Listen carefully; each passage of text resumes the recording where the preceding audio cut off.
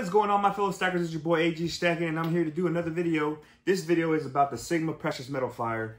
A lot of people want one, a lot of people have one, and some don't know how to use it. Some of us don't read the manuals.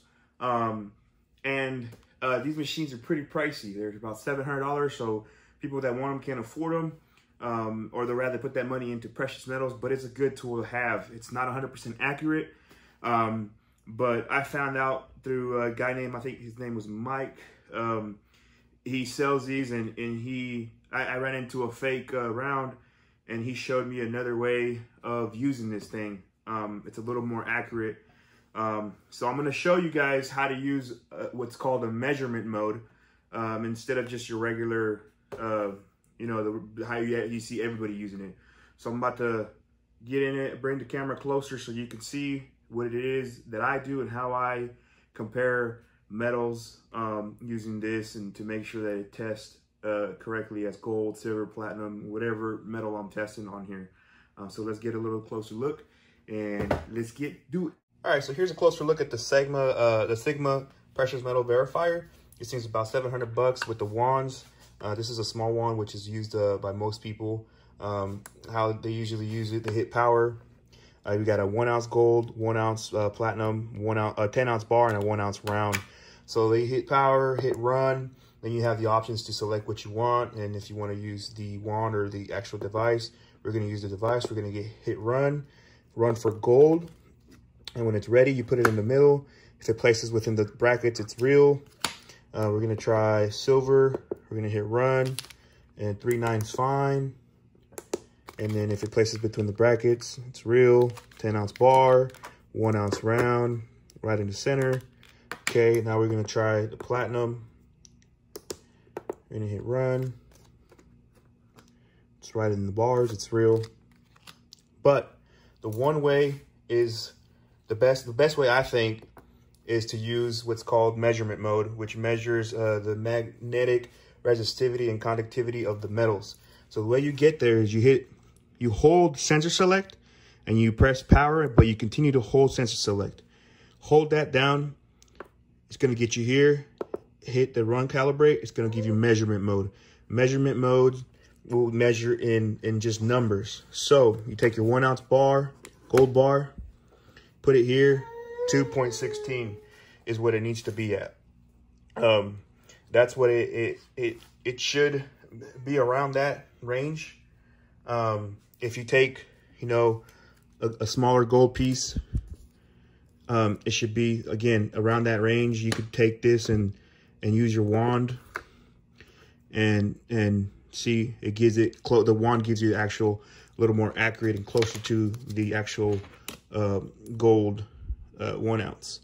It's a lot harder for it to calibrate such a small piece on there, and you don't want to hold it too much, because if you warm it up or you cool it, it changes the number. So that's the best way I see. Like, most people that are testing this have silver, have gold on hand, so always keep a piece that is real, that maybe has been x-rayed. And I would compare the number that you get here, which is around 216 to 219, and use that piece to compare it to any other piece you get. You got stuff like that. Here's a 1/10, 211. As long as it's within like 10, what I've noticed is with 10, the numbers between 9 or 10 of a difference of a decimal, then you're fine. Here's silver. Silver is usually around 1.60 to like 1.71, 1.72. Here's one with the capsule. I don't know if it'll read through. No, it's not reading. So if we take it out and we check, 1.61. So that's kind of how you get to use this, a lot better. Is you put this on here, your platinum is measuring around 9. You want to get it as flat as you can. It's a lot harder with these because it has a big gap. But it's kind of said it's a lot harder to test these. It's better when they're loose, because there's just too much of a gap in it. But always, like I said, if you have an authentic piece, just test it through that and get your measurement number, the value, and compare it to what it is you're testing. You know, you have a 50-gram bar here. You know, it's going to be a little higher because of the thick plastic. But this is just the way I measure a lot of my gold and my silver. Same thing with my platinum. I use this a lot more because it gives you actual value. If you have something that is fake, it's going to give you a different number if it's brass, or even if it's like sterling, it'll pull up something else. Like on, like say this jewelry piece, you know, it goes a lot higher than what it should be on silver, and it's sterling. But this is the way I use a Sigma in measurement mode. Again, you hold sensor select, and then you hit power while you're still holding sensor select, and it'll give you this here. Hit remove sample when you get to the measurement mode. That's the best way I've been able to test my metals, and I've made holes in them and drilled through stuff that didn't test right, and it was brass or copper or something else. But hope this helps.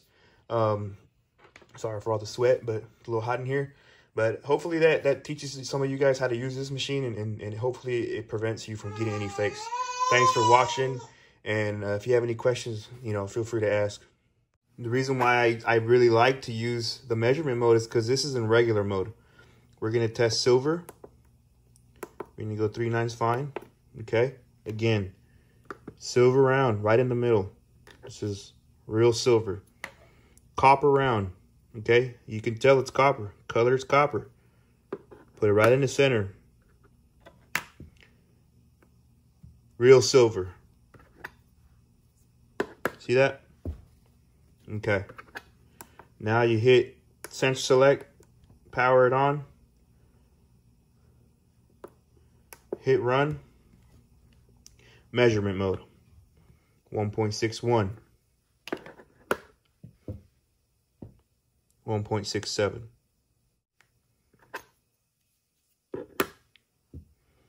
You know, too high.